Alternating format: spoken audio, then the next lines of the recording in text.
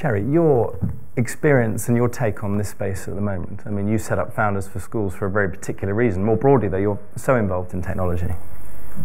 So I set up Founders for Schools to try to get role models from the tech industry into the classrooms to help the teachers illustrate the jobs that are being created for the children that will be there for when they're finished their formal education.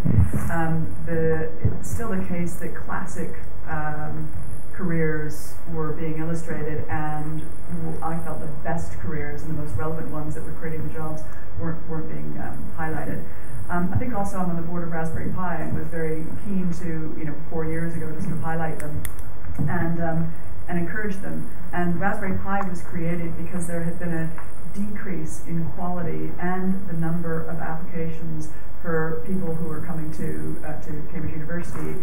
Their skills were lower and there were fewer numbers, and we felt that was because the technology that they had been using, they weren't fiddling with any longer, and because of whatever was happening in the schools was not generating creative. It was sealed away, almost dangerous to tamper with. Just remind our guests what Raspberry Pi is, though, just in case we don't know. Okay, Raspberry Pi is a small $25 computer. I think we just shipped our 4 millionth unit out of Cambridge. It's a licensed model. We started our manufacturing in China and then brought it back here to Wales because we got a higher, the price was essentially the same, but the quality was higher. The other just thing about Raspberry Pi, and one of the things that I'm sort of linking it to LinkedIn, is thinking about the jobs that are being created today. I think, John, you mentioned earlier there are 24 different jobs for a millennial throughout their lifetime. So equipping people with skill sets that they need to navigate through life is really, really important. Yep. Just 2 other things.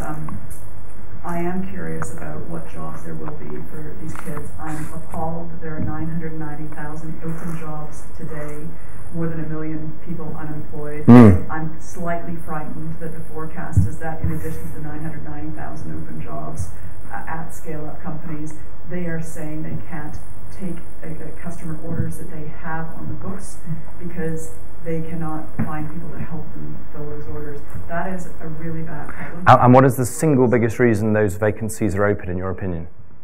Because the people who are unemployed don't have the correct skill sets. Isn't it just because we're hopeless at recruitment in this country?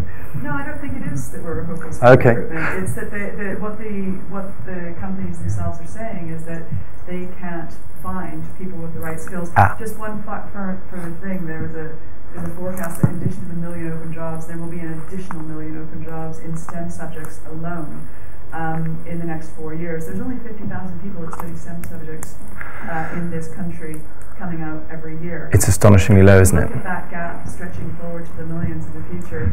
That's not great for our competitive advantage as a nation, and I'm curious about that problem, and I think I'd like to try to help solve it, which is why I was behind the MOOC, we mentioned MOOCs earlier, that was launched by Raspberry Pi and CUP and Cambridge Assessment to try to help teachers upskill in the curriculum that they now had to teach, because they've introduced coding at an earlier age here, but there's still a catch-up phase needed to equip the teachers to be able to teach the students in the classrooms. Yep. So it is an issue around ed tech, but can you use technology to help education make sure that they can navigate the world that they're going to have to navigate, either through formal education, but I'm really excited about informal education as well. I mean, I love the panel that we've got. You're focused on teachers, and your focus on more the informal.